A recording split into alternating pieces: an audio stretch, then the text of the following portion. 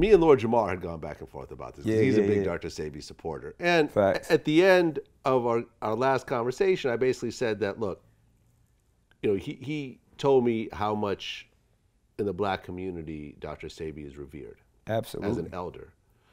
And that's why he felt like the backlash around our interviews. And I could respect that. And so at the end of our interview, I said, listen, if you do believe in what Dr. Sebi's doing, here's the website you can go to, and you know, they have this one package for so and so dollars, and you know, you could order it, you know. And then I remember after I did that, they were like, well, that's the wrong website, you know, his wife took that over, that's the wrong, and it's like, I can't win. No matter what I do, if I help support him, I'm doing a disservice also. So I think that's where a lot of the conspiracies come from, and a lot of the inconsistencies in how to understand.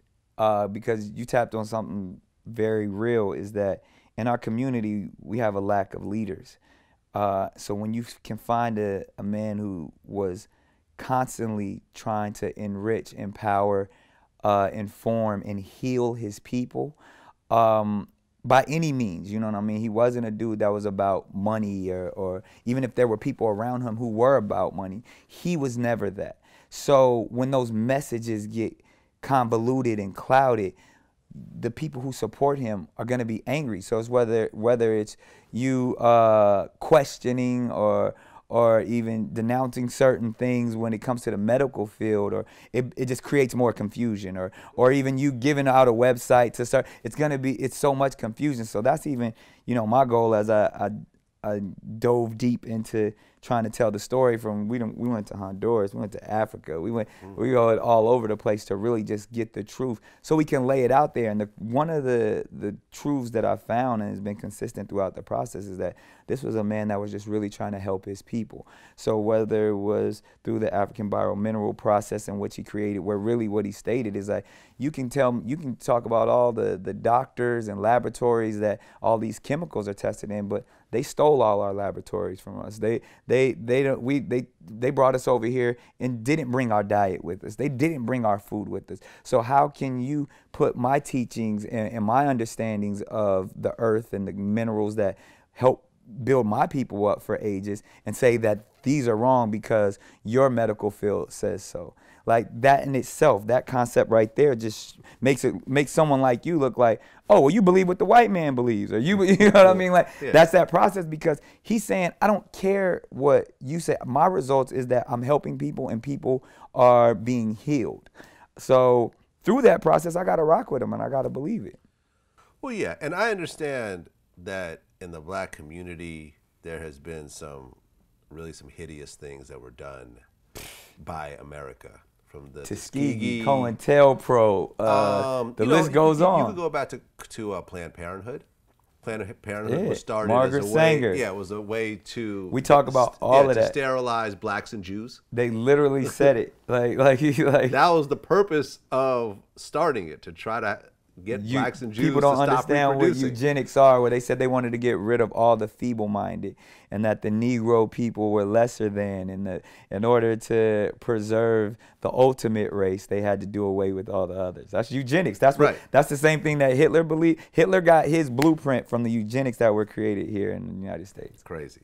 So I understand when a black man steps forward and says that America has secretly been lying to you and I have the cure and everything they're telling you is false. I can understand how people gravitate towards that because there's actual proof of that happening throughout history. I get it. Absolutely. But that should not be a reason to follow someone just because, you know, there were a few of these instances throughout history. That does not mean that you throw out everything that has to do with modern medicine. Yeah, but I'd have to take a step back, because I don't want this to be like a race thing either, because Sebi definitely wasn't all about a race thing. As much as he taught the African biomineral process, which was really saying, he's like, yo, you don't feed lions the foods of the gorillas. You don't feed eagles the food of the giraffes. That every species has their own food that allows their body to operate properly. So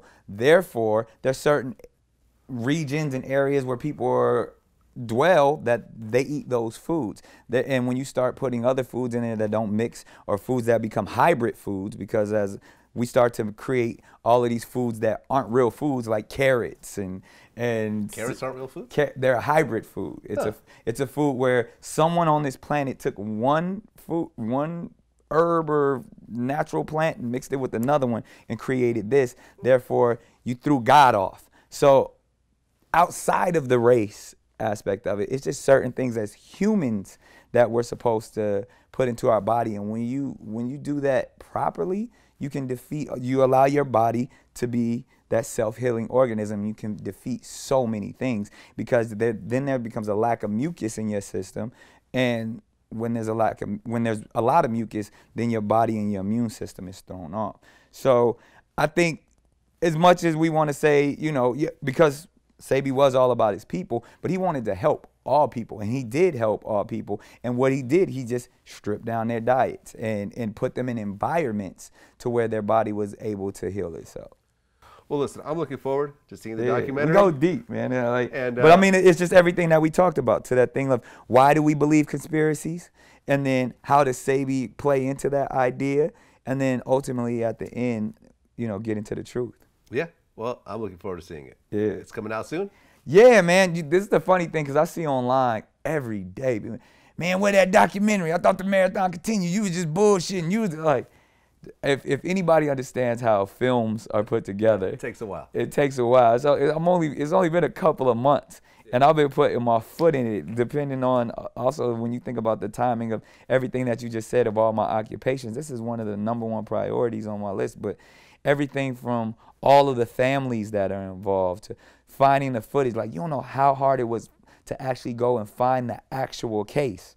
And it's thousands of documents. It ain't like, okay, it's like this, that we got to research and go through and understand. So it's not a small feat by any means, but my goal is still to be done with it this year. So it's but it's funny, because you just see the ignorance online, where people are like, oh, Nick Cannon's scared. He cancels the Dr. Sebi documentary because he's scared for his life. Like, come on, man. But it just you saw it just catch fire like that, where they say, like, a lie can run across the world 3 times before the truth can put his shoes on.